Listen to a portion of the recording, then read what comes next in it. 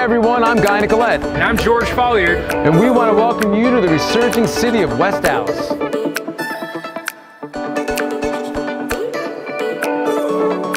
You may know West Allis for its big-time traditions like the Wisconsin State Fair and delicious cream puffs. Or the National Pet and Ice Center.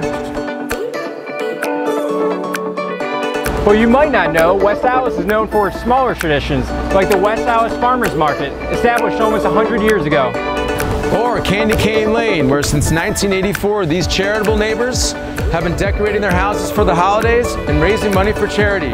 We're looking at over $2 million for the MAC Fund. And best of all, West Allis is home to our latest listing,